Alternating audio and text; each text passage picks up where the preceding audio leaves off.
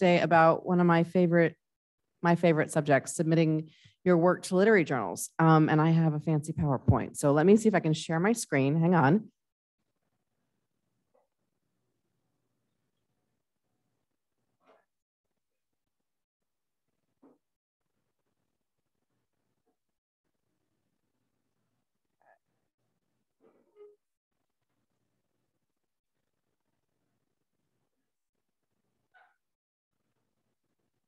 Okay, can everybody on Zoom see this screen?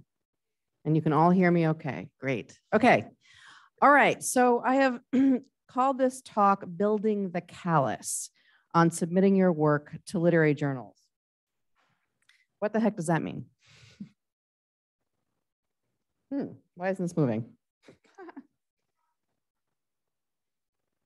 Hold on, there we go. That's weird, okay. Okay, so what's a callus? You all know what a callus is. It's a thickened layer of skin. You know, if you work with your hands, right? Often on the hands or feet, like maybe if you go running on the beach without shoes, that gets thick where there's friction. And I always think of this is the image in my mind when I think about submitting work to journals, because you have to keep doing this friction, sending the work out into the world. And I'm sorry, getting it returned to you as a rejection, most likely, often. But you have to keep doing that. And the more you do it, the thicker your skin gets and the less it feels terrible to get that response back.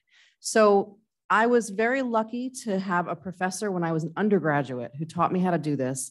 And although the submission world and literary journal world has changed so much since I was an undergraduate, the one thing that I keep from that lesson is you have to kind of make it into just you're like a machine. You send the work out, you get the work back, you send it right back out again, right? So you just keep doing it and it just becomes kind of a thing that you do outside of yourself, right? Because ego is so much part of what we do and how attached we feel to our work. That's true for all of us, no matter where we are in our writing life. So it's a buffer. How is this working? There we go. Okay. So why would you want to do this? Presumably you are all writers because you want to reach readers. And that is the way we reach readers. And we all probably imagine ultimately the book that we want with our name on the spine. But before you can have the book, you have to have the publications in literary journals first. So that's where you reach readers, and that can either be in print or in many, many, many online venues, online journals. You might also be hoping to build a professional portfolio. If, for instance, you hope to be or you become an assistant professor somewhere and you're hoping to get tenure down the line, you have to build up a portfolio of these publications each year, okay? And then finally, it's just really to feel the satisfaction of seeing something you worked so hard on come to life. I mean, if you've had this experience already, you know what it feels like to look at your poem or your story with your name right there at the top of it. It feels, there's nothing like it, truly, okay? Okay, so when should you submit your work? And this talk is working on the assumption that you want to submit your work. So we can talk a little bit later about why you might not want to. But if you're thinking about it, the when is after you have carefully crafted that story, that essay, those poems, and revise them and revise them and revise them some more, right? You want to be sending out your most polished work. And that comes, you get feedback initially from your peers in workshop, but I don't recommend sending that piece right out into the world. It probably needs to marinate a little bit. You probably need to sit with it and maybe come back to it after some days, some weeks even, maybe some months. I would recommend having a trusted source for feedback, whether you're in a workshop in an MFA program or afterwards when you're out in the world, and you hopefully will retain some of your connections here and have readers that you can still trust. Important, you have to identify the appropriate venues for your work. And this is both incredibly overwhelming at this moment in the 21st century because there are so many journals, but it's also easier than it ever has been to find them because of the internet. So, whoops, let me move these. Let me move the screen down here. Here we go. Whoops, back me up. All right. So before you are ready to submit, you have to read deeply and widely in the literary journal world. And your goal is to identify the journals that you think are a good fit for your work, okay? And I want you to go into this thinking, instead of with the mindset of, oh, I would be happy to publish my work in any place that would take me. I want you to think of it more like how we think of like a job interview. You want fit. They want you as much as you want them. They can't exist without you and your work. So the thing is to find a place that really will be a good home for your piece that you care so much about and that you're going to be proud of later, right? It might be important to you, and this part of it is a larger conversation that we can talk about over the course of whole of SCW if you want to. But the question of payment for literary journals, two types of payment. The payment that you make as a writer to submit your work is called a reading fee.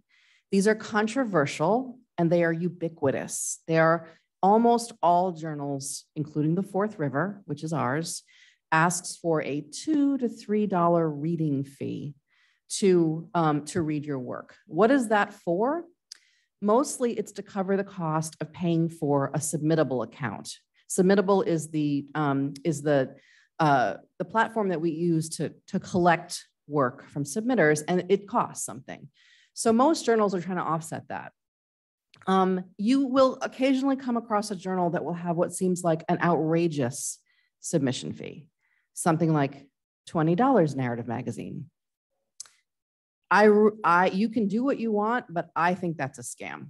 I think that is no way to treat your readers, especially when you're not getting something really substantial back. And again, this is like, we're off on a tangent. So I'm going to try to keep this focused right here for now.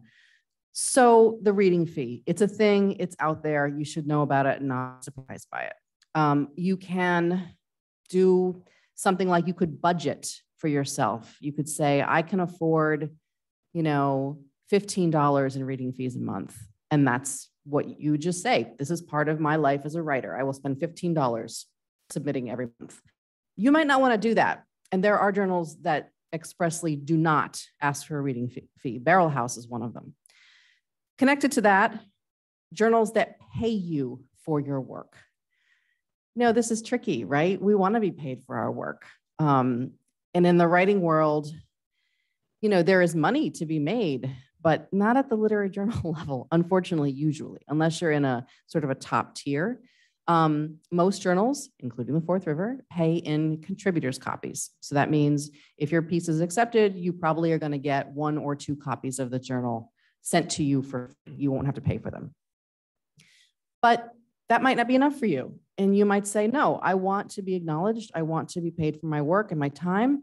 And so you might want to look for journals that have at least a small honorarium attached to an acceptance.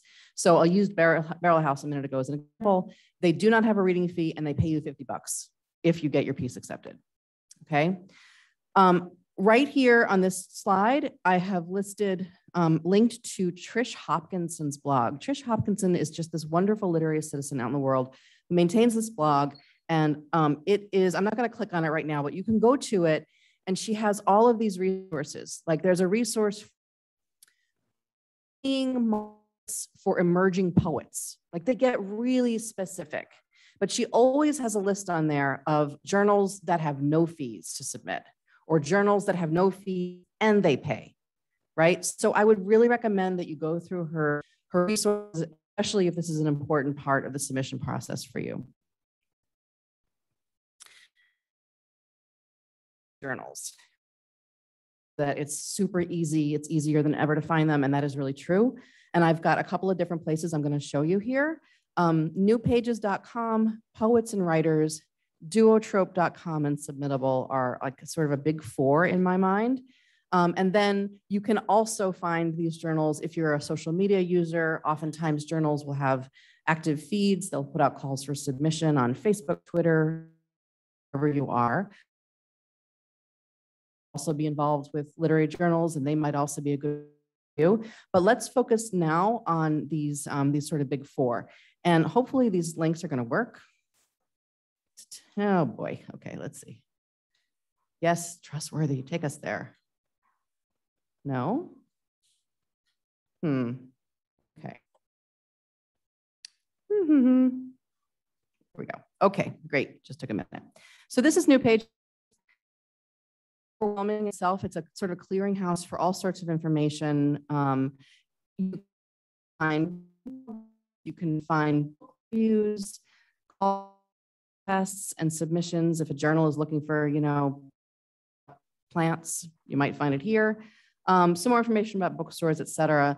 So if you go down though to on this left-hand margin, you can see a list of literary magazines. What's the matter, Joe? It's not showing for the sorry, Zoom folks. Oh, this is a pain. I'm sorry, Zoomers. Hold on. Okay. Now I have to reshare. This is a pain. Is this supposed to happen like this? You don't know.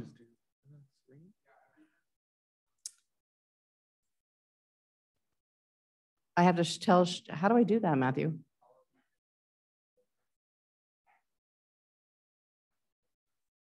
Share new screen at the top. Where? New share. New share. Click new share. Okay, okay, I just learned something. Thanks, Matthew. Okay, so Zoom, can you see this now? NewPages? Okay, great. So you can go to this link over here, literary magazines, or even the big list of lit mags, and click on it, and it will show, hopefully. It's taking so long. It's working. Well, while it's grinding through, there'll be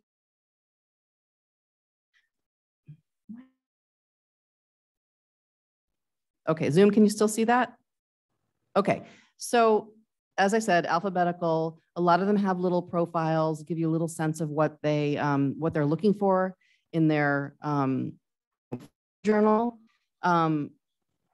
It's pretty self-explanatory. As I said, they will all link you both to a profile on NewPages, and then also there'll be a way to get from there to the actual website of the journal. Okay. All right, Matthew, I'm going to try this now. New share, back to PowerPoint. Did it work, Zoom? Can you see? Yes. Okay. And I got to keep doing this. Great. All right. Oh, what happened? Let's try this again.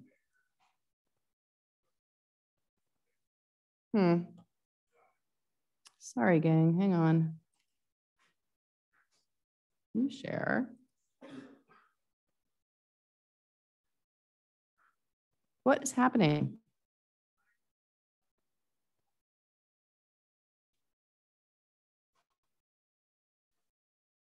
Where do I do that? Small. Okay. I'm learning. I'm old.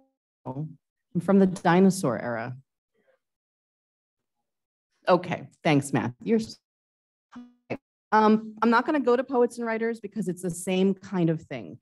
Poets and Writers is a wonderful resource. It's a magazine that you can subscribe to. It's a hard copy, but it also has a wonderful web presence with all sorts of, resources there, including what I just showed you. We're going to go to Submittable a little bit later because I'm going to demonstrate something. But again, Submittable is the platform that most literary journals in this country use to collect work. And as a writer, you do not have to pay for any kind of subscription or membership to Submittable. It is free for you to use it. The fee comes in when you pay the $3 fee for the journal, or the fee is on our side, on the user's side, as a journal.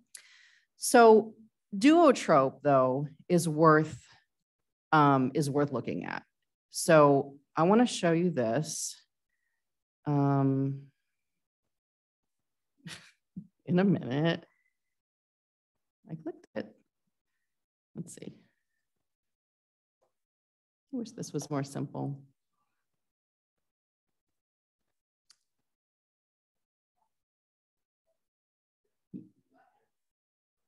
What? Okay, hold on. New share. There it is. What a pain. Hold on. All right. Zoom, can you see this? All right. So now we're going to try this part. Who knows if it's going to work? Let me tell you about Duotrope, what it is first. It's my favorite tool on the internet for writers. And it does cost $5 a month to have a membership, a subscription. And it is, I think, worth it. It's two things, two really powerful things. First, it's a way to search for venues, for publications that you might be interested in publishing with. They also have just instituted a way to search for literary agents, which is not something that I have spent a lot of time looking through, but it's worth mentioning to all of you because there might be some of you out there who are interested in that. And it's very powerful in its granularity. You can really define your search terms, super, super specific. And the other thing that it's really super useful for is it's a submission tracking system for you to use. And I have been using it for like 10 years, probably at least. And I'm going to try to sign in to show you my account so you can see what it looks like.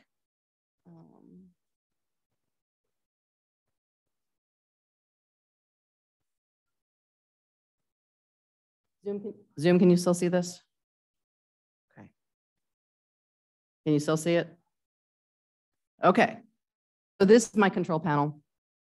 And I will show you first what it looks like to find if you want to search for something. So there's a search bar up here, and if you want to search for publishers, okay, this defaults right to nonfiction because it's what I've used most of the time lately. But you can switch to art even. And this is what I'm talking about in terms of that that refining of topics for search terms. So you can pick a style, literary, a topic, children and family, a type or a language. I have an essay. If I want payment, I have the option of saying token, semi-pro, or pro. I'm not going to click that right now. Submission types, either postal or electronic. Electronic is what most of us use these days. Let's see, accepts reprints, accepts simultaneous submissions. We'll get to those terms in a few minutes. And you can keep going, but I'm going to stop here and just hit the search and see what comes up. So because I was so specific about it being children and family, it's really given me just a few. Literary Mama, Raising Mothers, Survivor Lit. I know Literary Mama, I've published there several times. So let's have a look. If you click there, you get Literary Mama's whole profile, and it's quite a lot of very useful information. It'll give you just a synopsis on top. It'll give you over here, you can get to their website.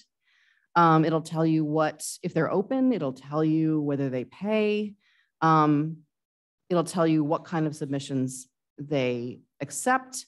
And then down here, this is really helpful too. This is sort of statistics to tell you basically how long should I wait? Should I expect to wait for a response? So it's like a 15 days, a max of 136 days. How many things have been rate is, so 9.38% of submissions are accepted at Literary Mama, which is actually kind of high. And 87.5% are rejected. And then, here are non-responses. And this is all user-generated statistics. So you have to input this stuff in order to get this back. This is nice because you can go down there if you say, well, I want to send my work to more than just one place. We'll talk about that in a minute too. Where else might I send this essay about motherhood and gardening? And the Mom Egg Review. People have also submitted to Bitter Oleander and the Rumpus. And members have also had their work accepted by Literary Mama and, I don't know, OK Donkey or something. And then it'll list submissions that you have in the past sent to this market. So I sent both of these pieces. You can see in 2010 and 2012, they were both accepted. So it's a lot of really powerful information to search through. Anybody have any questions about that? Or maybe we should wait till the end so I can get through this stuff. The other thing I want to show you, I'll go back to my submission, my what do you call it, dashboard. And I'm going to go to my submission tracker. So right now, if I scroll down, you can see these are the only 3 pieces that I have out being considered on the market right now. Okay. And you have to enter all of this. And again, when I demonstrate a submission in a bit, I'll show you how to do that. But right now I want to show you. So I'm going to click check all, and I'm going to click show. And hopefully this will. So do you see this? This is a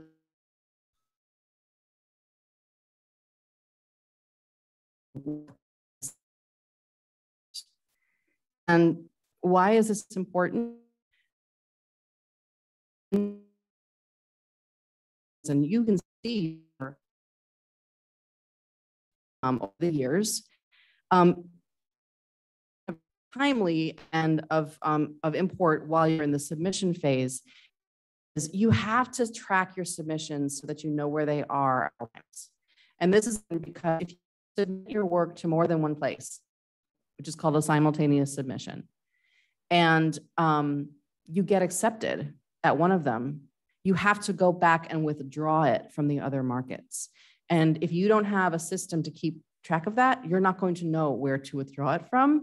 And that can get you into hot water with editors because it's unlikely. It's like, you know, sort of a lightning strike to have the same piece accepted at the same time by 2 different places, but it does happen. And if you haven't managed to withdraw it, you can, you come away with egg on your face. Does that make sense? Okay. So I really, really, really love Duotrope, and I recommend it.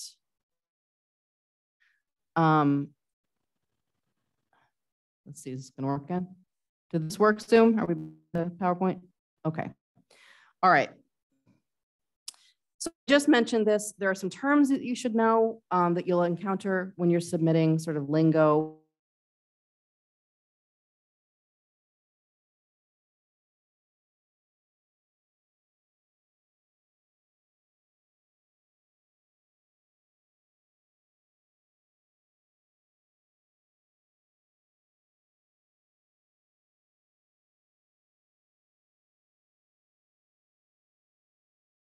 And the reason of that, the reason for this is because it takes up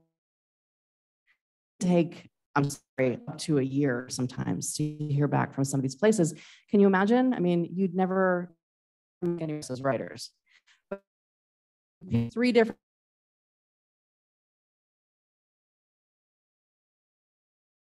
places, and editors expect this. They will say in their guidelines, usually they will say, please let us know in your cover letter that this is simultaneously submitted. But to be honest, most of them assume that anyway at this point, okay? And that's that word withdraw. There's a way to withdraw your work, when usually the withdraw button is through Submittable. We'll look at that in a few minutes. Make sure that you do that. There are still some journals out there that don't allow simultaneous submissions. And to me, they're still stuck in a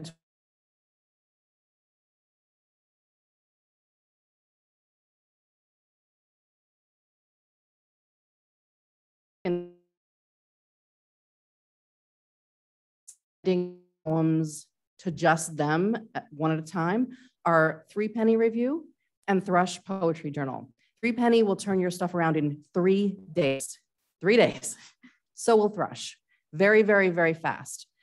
And I don't think that's because they're not reading it. I just think that they have figured out, in Thrush's case, so she doesn't have to confer with an editorial board or anything. It's just her journal. So I will have no problem sending my best work first to 3Pen, and then I get the rejection from them, the Thrush, and Helen will reject me, and I'll bring it back, and take my next move, and pick out a few other journals. So you don't have to play that game. I think it's for editors at this point.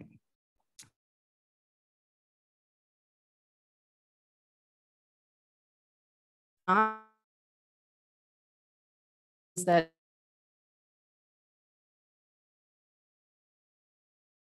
usually includes your website or blog and social media. To publish it in your undergraduate literary journal, like at Chatham, we have the Minor Bird.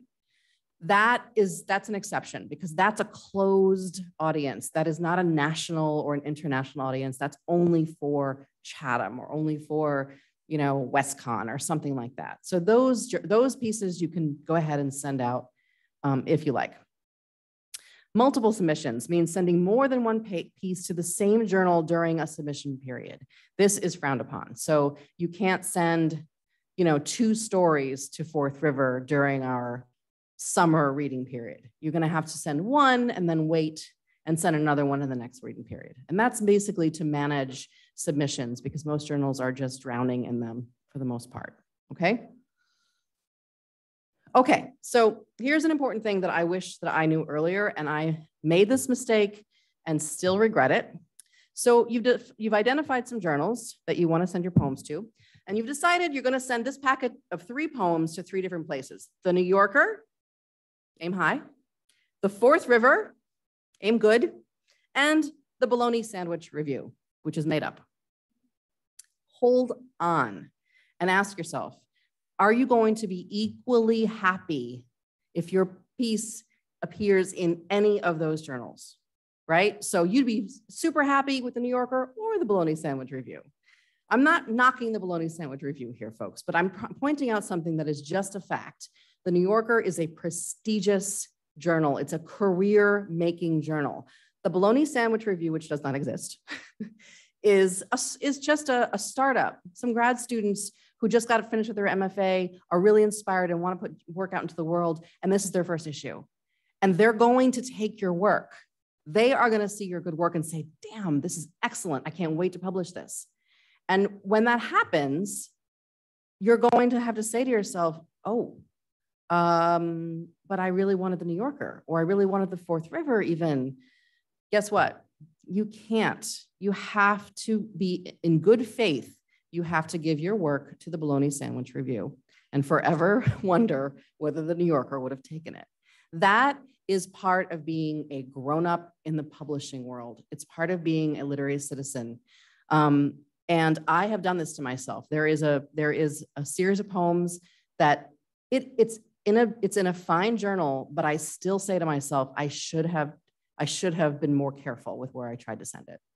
So I wish someone had told me this in the beginning, and now you know, okay? All right. So remember the old adages. Maybe you know what adages are. A bird in the hand is worth 2 in the bush. Do you know what this means? Ever heard your grandmother say that? It means, you know, be happy with the thing you have in front of you. The acceptance from the Bologna Sandwich Review is a real and tangible and actual thing. Whereas the acceptance from the New Yorker is this like fantasy still that may or may never come to fruition. It's the 2 birds in the bush. Also, these are my adages. Never, ever respond to a rejection. Never, ever, ever respond to a rejection. Not even to say, thank you. Just don't respond. And definitely don't respond with anger. This happens all the time. It has happened at the Fourth River. It happens in every journal I've ever been part of, and it's horrible. And it makes you look bad as a writer. And editors talk to each other. And they times where they say, yep, this guy did too, and let's not publish him anymore. Finally, to quote my friend Dave Housley of this process, go into it with good faith, act with good faith, and all will be well. How long do I have to wait to hear? As I said a minute ago, it is not uncommon to wait up to sometime longer for some of the really, really high profile, for a year to get back.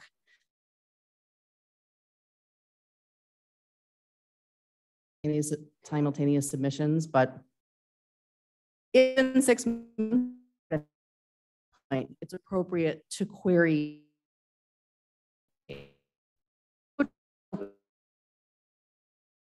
and learn about on Duotrope how long you can generally expect to wait. And if you have your work entered into Duotrope, this one is, here's the one for Fourth River. It will up in a different color once your submission is older, has surpassed the amount of time that it's supposed to take to hear back. So that's a really nice visual cue, and you can say, okay, now it's not going to be obnoxious for me to email Valentine Sargent and say, yo, where's my thing? But what you say is not, yo, where's my thing? You say, dear Valentine Sargent, I'm writing to inquire about the status of my submission, dated, whatever the date was, and including the titles, any information would be very appreciated. Very polite, and Valentine will get back to you as soon as she can, right? Do you get these? Sometimes? Yeah, okay. All right. You're gonna be asked for a writer's bio. What is this thing? When you submit your work, they're gonna want you to include 50 or so words about who you are to let the editors and your eventual readers know something about you. This should always be written in third person, and writers never do this. Writers always write them in first person. The reason to write them in third person is so that Valentine Sargent and other managing editors and other editors who have to put the journal together at the end of the submission cycle before production, so that they can cut and paste your third person bio from your submission and put it right into the contributor's notes for the journal. If you don't give it to them in third person, they have to rewrite it. So save them that step and practice writing your bios in third person, all right? This can include work information, previous publications. Tread lightly, but you sometimes can include a little bit of personal information. I'm gonna show you an example in a minute. Don't panic if you have no prior publications. That is not a requirement ever for any journal, right? You don't need any, you don't need to pretend like you have more. You don't have to try to amplify something that's not really a publication. Just don't do that. You can be really simple with it. So here are some examples. And I went from most detailed to least. Sheila Squillante directs the MFA program at Chatham University. She is the author of the poetry collections, Mostly Human and Beautiful Nerve, has published her work in journals like Copper Nickel, Bennington Review, and Thrush. She lives in Pittsburgh with her family, okay? That is plenty. It gives you a sense of who I am as a professional, where I've published my work, done. Another example. Sheila Squillante is a poet living in Pittsburgh. She's been the recipient of a Blah Blah Award and a Woohoo Prize. Not real things. Her most recent work appears in Copper Nickel. You can learn more, and there's my website.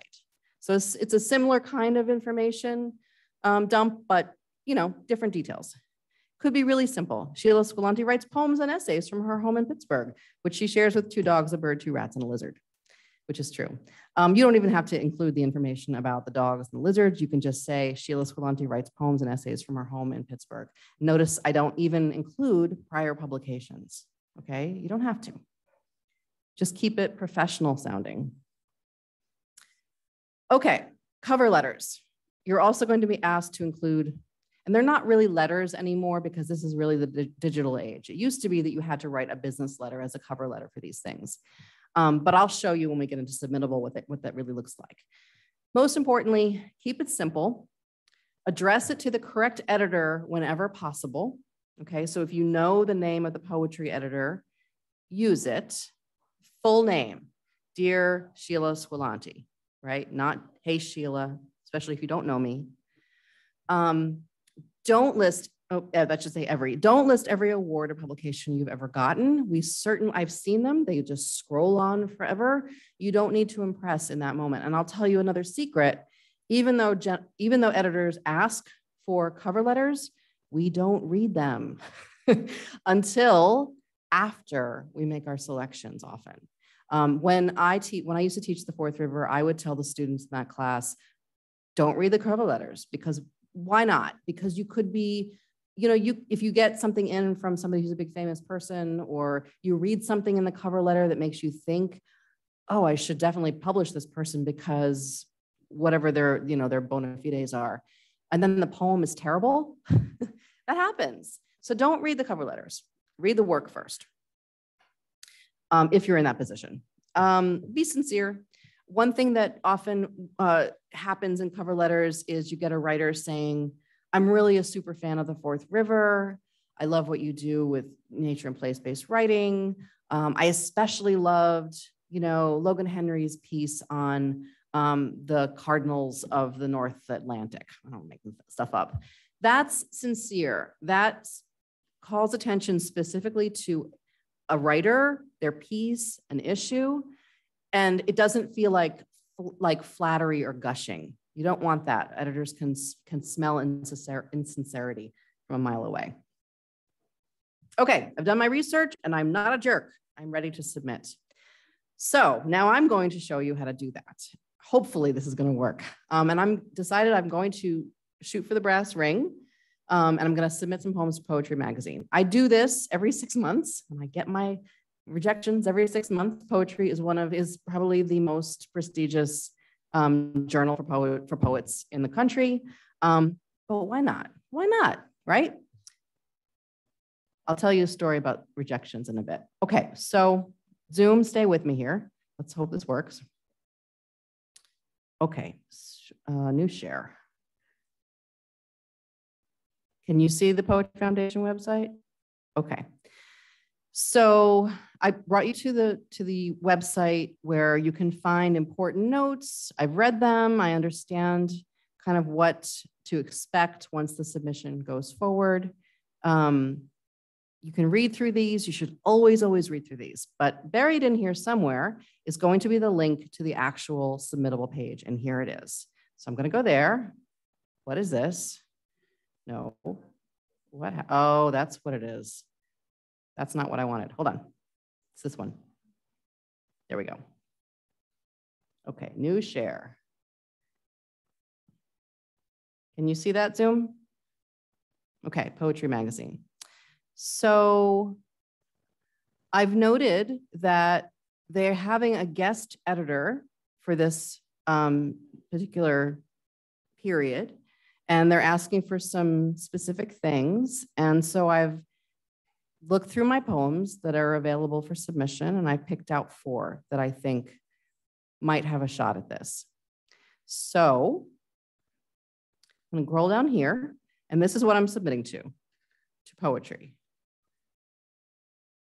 And now it's asking me to sign in to my Submittable account. So I'll do that. Hold on.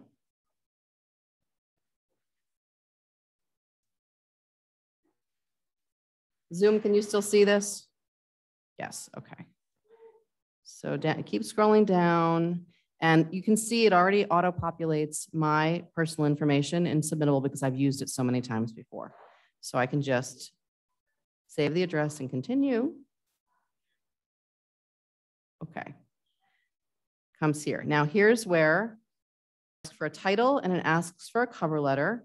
And then I have to fill in, I guess I have to fill in my address again, which is surprising, but that's okay.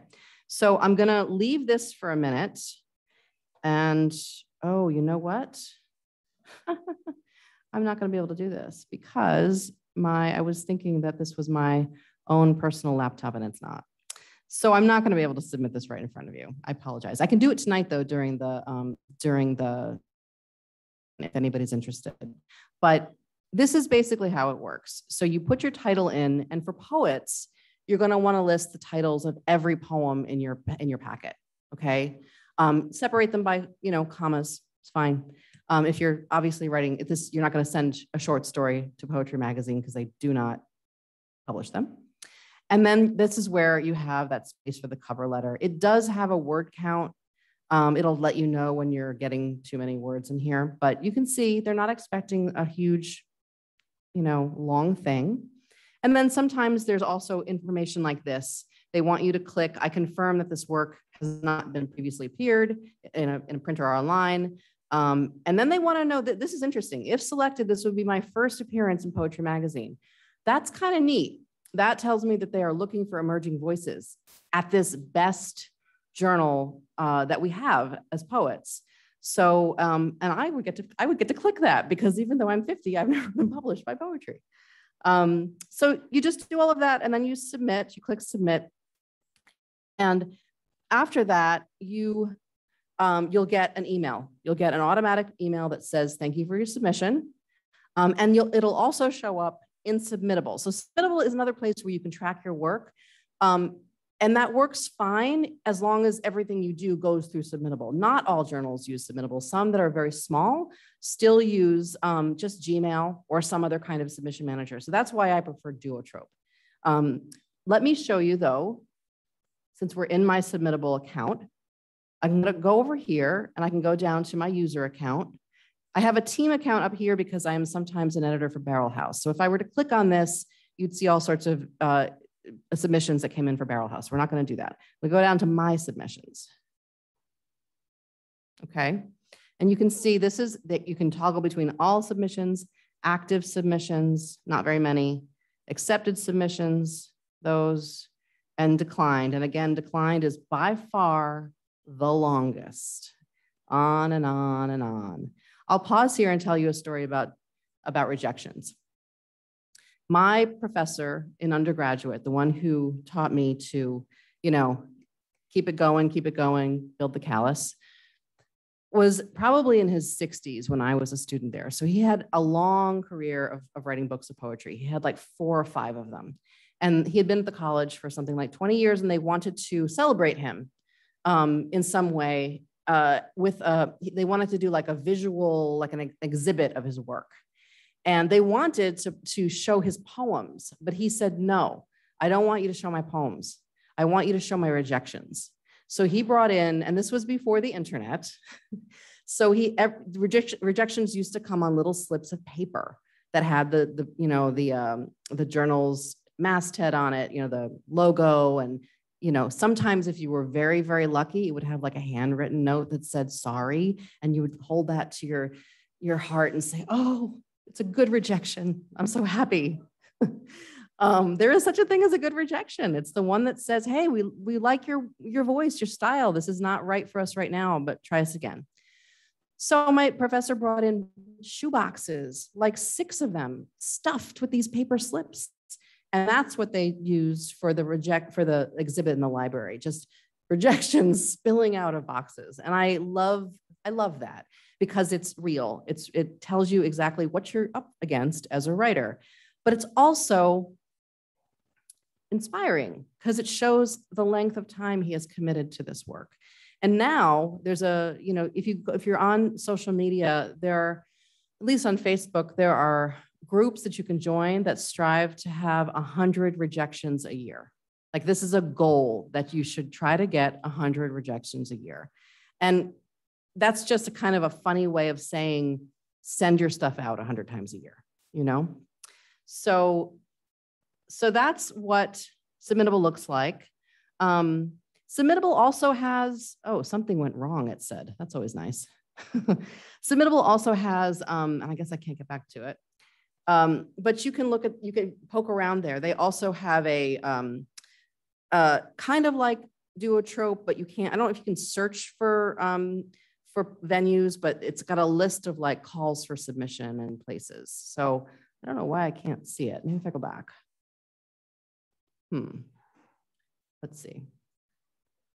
Yeah, okay, if you go up to discover, and it'll give you, I guess you can search. Okay, my bad.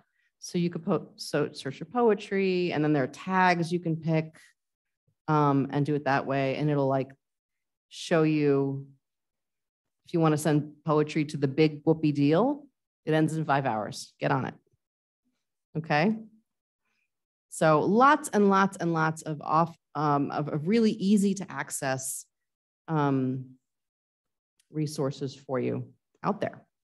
Okay, let's go back to this, share, and New share.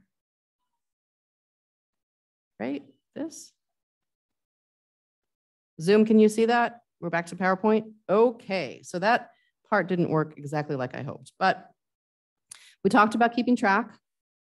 What if you get rejected? I just said you're going to get rejected. So it's the bread and butter of our chosen vocation, but if you build the callus up, it will hurt less and less. Remember that if one editor rejects your story, just go to another, try another. If more than one editor rejects the same story, it might be a cue for you to pull that story back and look at it carefully again. Is it really ready? Does it need revision? Have your trusted friend give you some feedback on it again, and then go back out with it, okay? Remember that rejection is not personal. It can mean a lot of things. It can mean we already have an essay about polar bears for this particular issue. We don't need two. It can mean we simply don't have enough room for all the excellent work we did get. It can mean the voice and tone weren't a good fit for this particular issue. It can mean we don't publish haiku and you sent a haiku, or it can mean we only publish haiku and you sent me, you know, a graphic novel. Don't do that either. This is not in the slides. Try to in the back.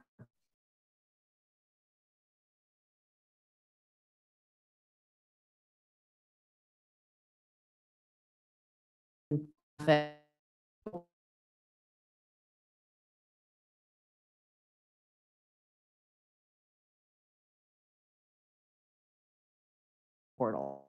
If that happens,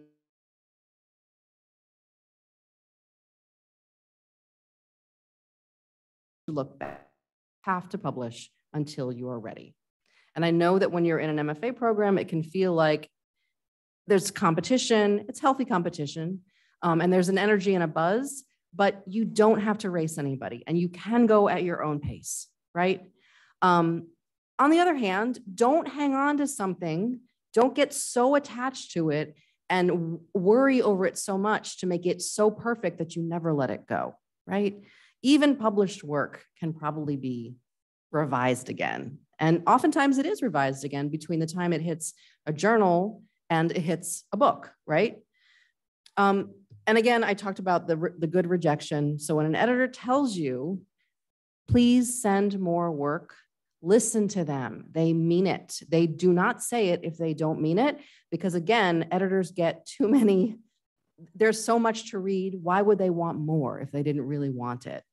So, and this is specifically, I'm speaking now to women and women identified people. You especially, me especially, talking to myself, there are statistics that show that when men and male identified people get this kind of encouragement, they go immediately back to their computers and they send something right back out. The rest of us, we go back to our computers and say, oh, I don't know. Do they really want this? I don't know. And we sit on it for 6 months or we never send anything. So get in the habit of believing in that. The editor is not going to ask for it unless they want it. Okay, that is the end of the slides. So I'm going to stop the share. I already see there are 7 things in the chat. And I want to see if any of these are questions. Okay. This is all a conversation. Okay, so chat people in front of me, what questions?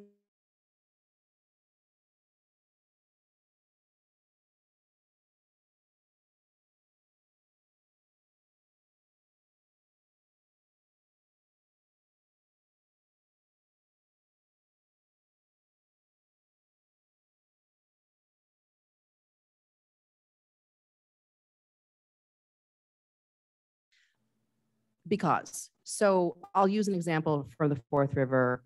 There is a writer named Justin Maxwell. I'll just call him out. He has been published in the Fourth River probably 5 or 6 times. And every time his work comes across the desk and I see it, I'm delighted because I know his work. His work is a very good fit for the Fourth River always. And it feels like we're creating a relationship with him. We have a relationship with Justin Maxwell. And when his book comes out, we are definitely going to review it and we're definitely going to celebrate it. So that is one reason to submit your work to the same journal more than once. Wasteful, like what do you think is wasteful about that? Because you want to be spreading your work around. Looks more impressive. Sure. So Matt's saying that it looks more impressive to say you've been published in like 7 different places as opposed to just one. I think you just have to, it depends on where you are in your writing life, right? I mean, if you're a brand new writer, brand new submitter, it might be really important to you to do that, to get that kind of variety out there. But once you find your people, once you find the journals that really support your writing, you want to support them too. It really is a relationship. Does that answer? Okay. Okay. I see a question that Anna is asking. What are your thoughts on submitting under a pen name? Wow, that's an interesting question. I know that this is sort of conventional practice for a lot of genre writers, like in romance and horror and erotica and whatnot. It's hard for me to answer this question, Anna, because I'm an academic. And if I publish under a pen name, I don't get any credit for that towards tenure or whatever. So that's, for me, it would be a no. But on the other hand, I know that there are good reasons. You know, you might not want notoriety. It might be more important that you get the content out into the world as like public service, like maybe you're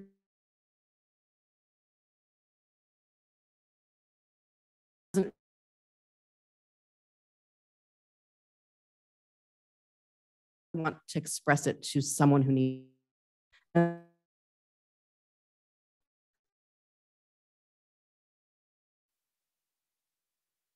right, I'm going to bounce back and forth. Logan.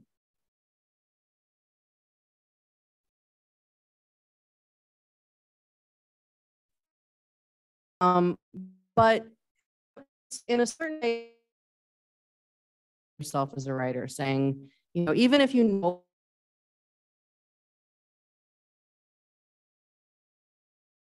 of the writer and saying, this is who I am, this is who I aspire to be. And again, always start with the higher tier and work your way down instead of doing that split focus thing I was talking about before. Having said that, Duotrope.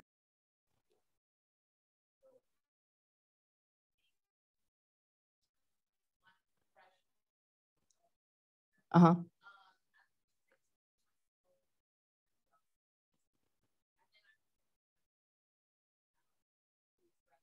Mm-hmm.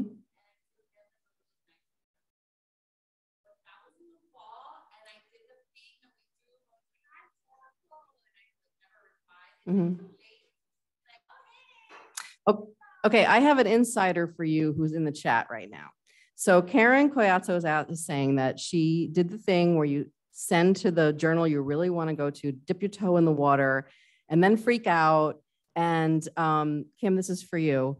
She sent to Brevity, and Brevity sent back an encouraging rejection. Send again. And she didn't. It was last fall. And the question is it too late to return to that? I don't know. I see Kim's face, but I don't know if Kim's actually in here. Kim's an assistant editor at Brevity. Kim, are you there? You could type it into the chat. My answer is no, it's not too late. Nope. And Kim says, no, put it in the cover letter. Put it in the cover letter. Say, thank you, right? We want you to submit again, Kim says. Okay. Aren't you glad you asked? Okay.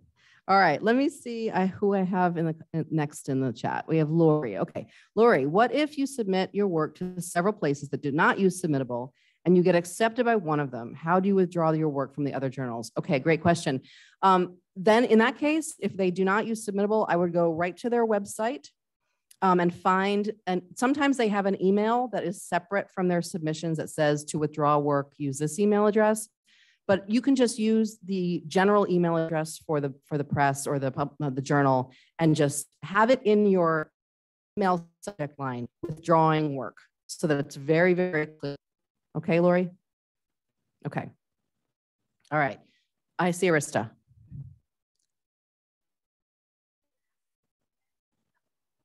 Good question. Arista's asking if it's worth to the writing contests that journals often hold.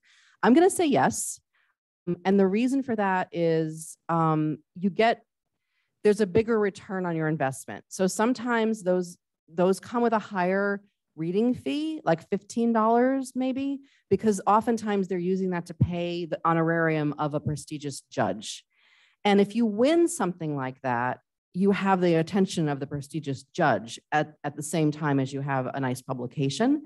So that's one reason why it might be a good thing to do. I also, and I don't have statistics to back this up, but my sense is that fewer people submit to the contest than they do to the open reading calls for the journals.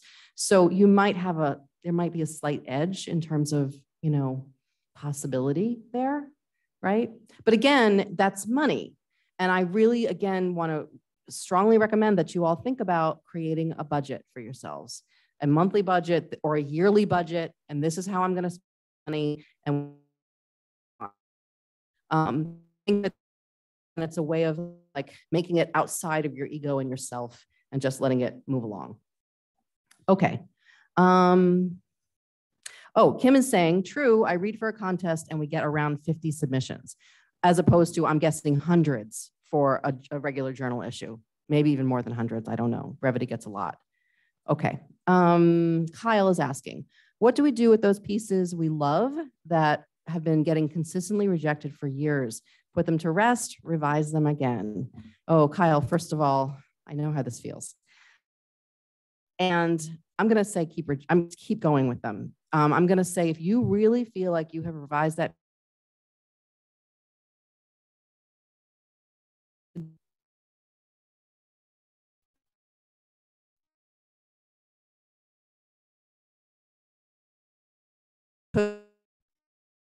to rejection. I know. Despair. Never gonna find a place for this. But I knew it was a good essay, and it is a good essay, and I believed in it, and eventually it found a home. So that's my answer. Okay, let's see. Oh gosh, Brevity gets 3,500 submissions every year. And only 50 for the contest. So there you go. That shows you. All right, other questions? We still have 1 minute. One more question. Natalie.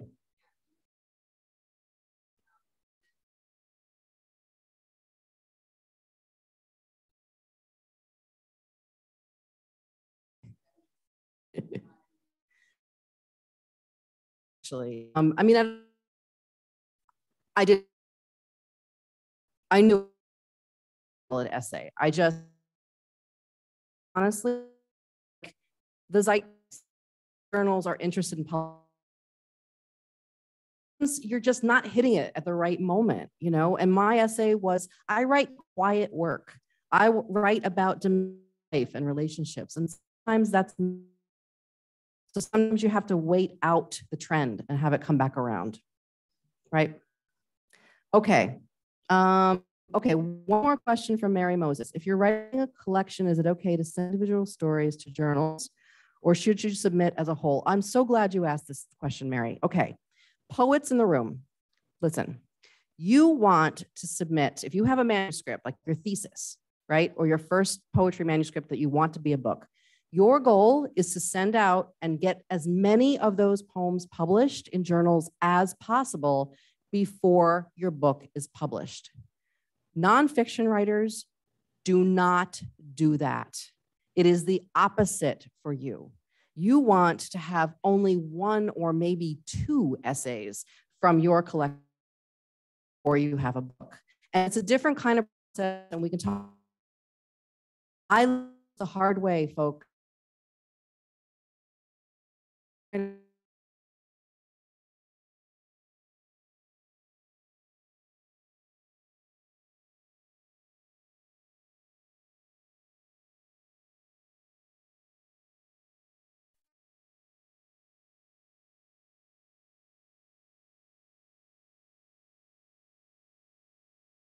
I